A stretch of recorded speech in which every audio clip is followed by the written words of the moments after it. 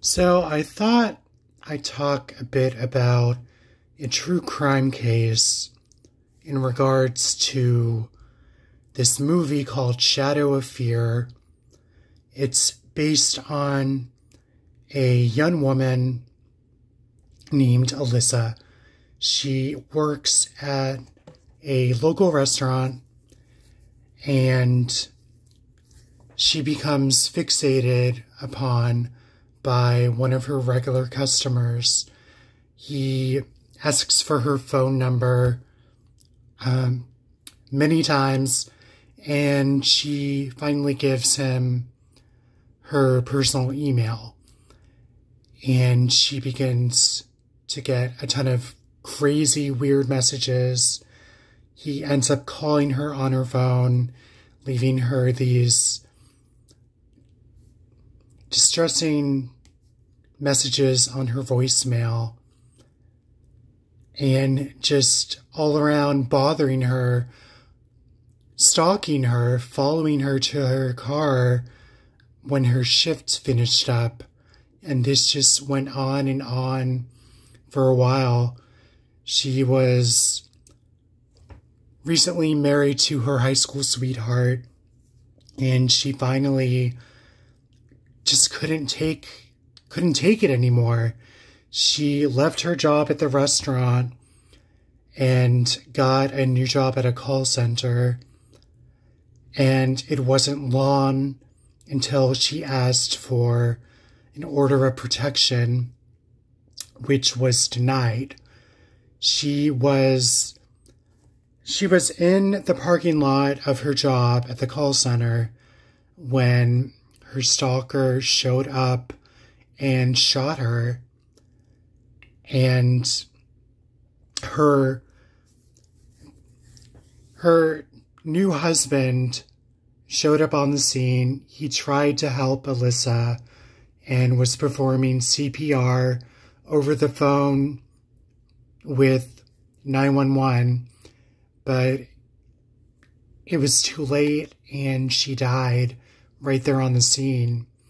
And her stalker ended up shooting himself with the gun and killed himself. And Alyssa was only 23 years old. She tried to go through the right channels. She tried to get an order of protection. She changed her job. She changed her routines. And she tried to do everything right. And it just wasn't enough, sadly.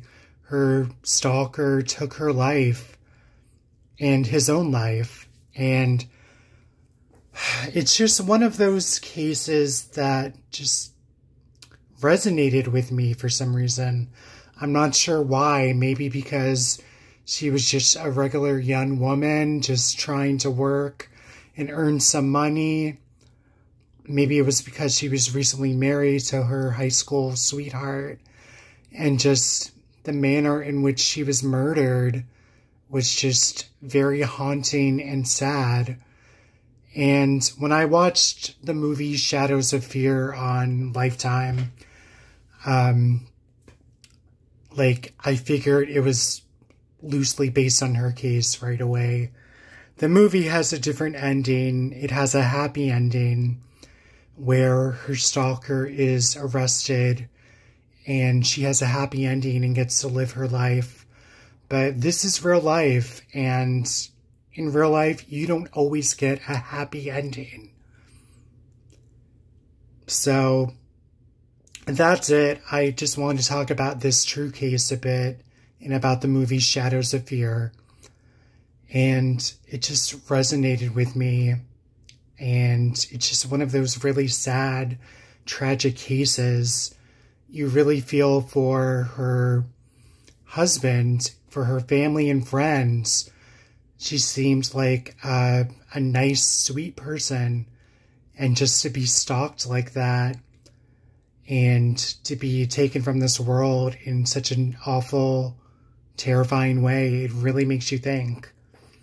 So that's it. I just wanted to talk about this case a little bit. And in no way am I blaming her or her husband, because they both tried to do the best they could. They went through the proper channels. She changed her job. She tried to get an order of protection.